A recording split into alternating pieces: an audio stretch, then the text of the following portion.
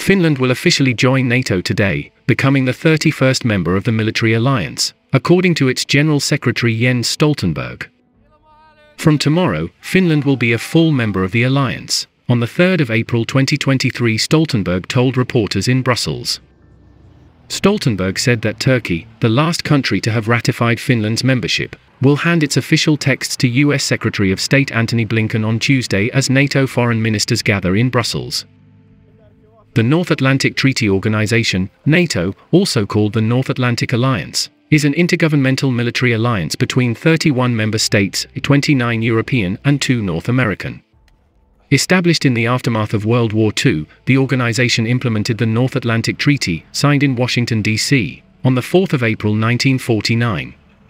NATO is a collective security system. Its independent member states agree to defend each other against attacks by third parties.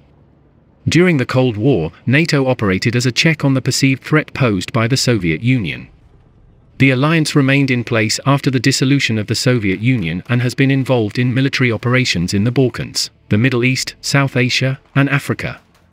The organization's motto is Animus in consulendo liber, Latin for a mind unfettered in deliberation. NATO's main headquarters are located in Brussels, Belgium, while NATO's military headquarters are near Mons, Belgium.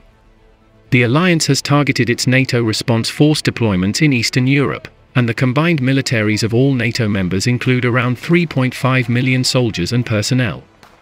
Their combined military spending as of 2020 constituted over 57% of the global nominal total. Moreover, members have agreed to reach or maintain the target defense spending of at least 2% of their GDP by 2024. NATO formed with 12 founding members and has added new members 8 times, most recently when North Macedonia joined the alliance in March 2020. Following the acceptance of their applications for membership in June 2022, Finland and Sweden are anticipated to become the 31st and 32nd members, with their accession protocols to the North Atlantic Treaty now in the process of being ratified by the existing members.